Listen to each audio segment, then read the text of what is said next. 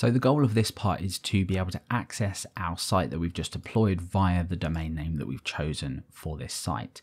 Now the first step is to head over to whoever you register your domain with and make sure you update the name servers to ns1, 2 and 3.digitalocean.com.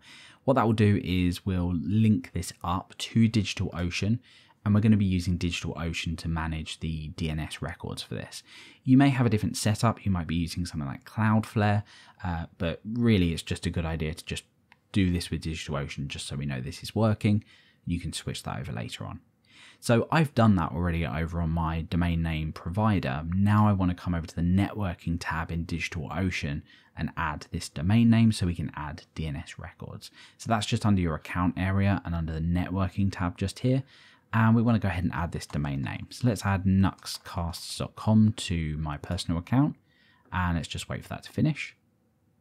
And there we go, great. So we've got nuxcasts.com with ns1, 2 and 3. What we now want to do is hook up an A-name record to that server that we created over on Laravel Forge. So let's create that record out now. And what that should now allow us to do, because we're redirecting the A name for this over to our IP address, we should be able to access nuxcast.com in the browser and see this working. So let's go ahead and just try that out. And there we go. Now you'll have an issue with this if you're trying to access the HTTPS version, so the secure version of this site. So make sure you're accessing the unsecure version just for now. We're going to be setting up SSL in just a minute. Now, I just want to verify at this point that this is deployed and working. So of course we're working on the production database now. So I'm just going to go ahead and need to register a new account on here. But as long as we followed everything correctly, we should be signed in and we should see that view component on here. Now let's also make sure that in the console that's being mounted correctly. The only issue that we'll have at the moment if we check this out is the WebSocket server might not be working. Now this is actually connecting to local because we've got 127.0.0.1 set up. We want to kind of ignore that for now because of course we're looking at running our WebSocket server on production. So now that we've done that, let's set up SSL over on Laravel Forge. To do this, we head over to the SSL option just here. We're going to be using Let's Encrypt just because it's the easiest way to do this. Now I don't have a CNAME record set up for www, so I'm going to get rid of that in here or this will not work. Let's just choose nuxcast.com and of course whatever domain you're working with, and let's just hit obtain certificate.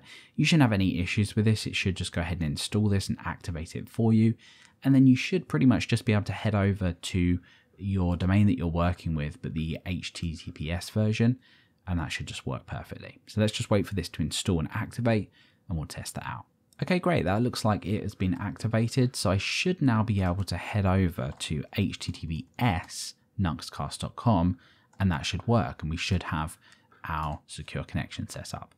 So that is our domain name set up, which like I said earlier is really important because a little bit later we're going to be setting up a CNAME record for our WebSockets connection, and we're going to be running WebSockets over on here so we can connect to this. At the moment obviously that isn't working. So in the next part let's look at creating a subdomain for our WebSockets and creating that Nginx reverse proxy so we can get this working.